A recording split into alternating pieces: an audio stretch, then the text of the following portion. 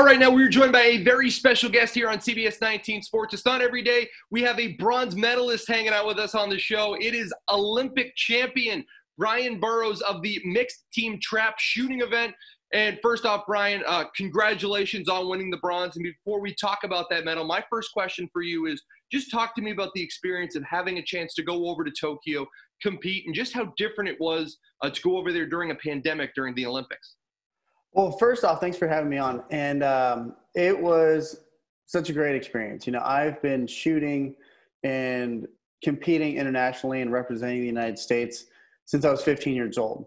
And it's been a great experience, but the games is different. It's the world's largest stage, right? You know, you have the best athletes from all the sports in all the countries right there.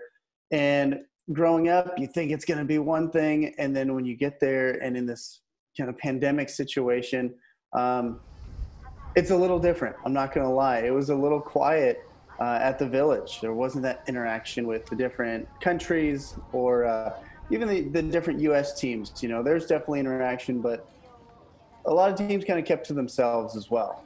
But regardless, it was still an incredible opportunity. I wouldn't change it for the world. I had so much fun, and it was great to just represent the United States. I haven't had an opportunity to talk to too many Olympians. You're on the short list, but from what I've been told from others, they say that first moment at the opening ceremonies is usually kind of that moment where it hits you that I'm representing the United States on the Olympic stage. What was the opening ceremonies like for you personally? Yeah, absolutely. That is the moment. I can remember when in watching the opening ceremonies in 2004, I had a friend walking in it, and that was my aha moment. Like, I want to do that. I want to be that person someday. So when I walked through, you know, you go through the stadium, and then there's the opening. You go out there with Team USA, everybody's chanting USA, and it's just that moment where I've arrived. I've made it. I'm that person. So let's talk about the bronze medal match. They talk about the term shootout. Usually we think of soccer shootouts, penalty kicks. We think of hockey shootouts. This was a shootout in the most literal sense of the term. And it's you and your partner, Matty Burrows, and it came down to quite literally sudden death shootout. And as I was watching the replay of it, you get up there with all the pressure in the world on you. It's as simple as if you hit your target, you guys are moving on, and if not, you're going home empty-handed. What is the heart rate like at that moment? What is running through your head before you pull that trigger and you know this is for all the marbles? No pressure, Brian. You kind of have to have a little talk with yourself before you step up on the line.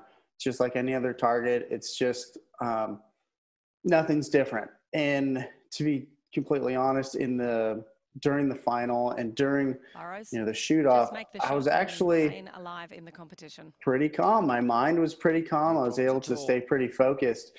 But you definitely get those thoughts going into your brain, like, this is that moment where you can take home some hardware. This is that moment that you've thought about since you were 15. And at that point, too, either you're going to do it or you're not going to do it. So I'm going out swinging. I'm not going out looking. So I just let it rip, and fortunate enough to get that first target. Well, Brian, over the last 2 weeks, I thought I had a pretty good 2 weeks. I won a $10 scratch ticket. You won a bronze medal at the Olympic stage over in Tokyo. Congratulations. Thank you so much for joining us, and thanks for bringing that medal back to Texas. And don't be coy with that. Show that off. No reason to be humble when you got yourself a medal at the Olympics. So, Brian, thank you so much for joining us today on CBS 19 Sports. Appreciate it. Thank you very much.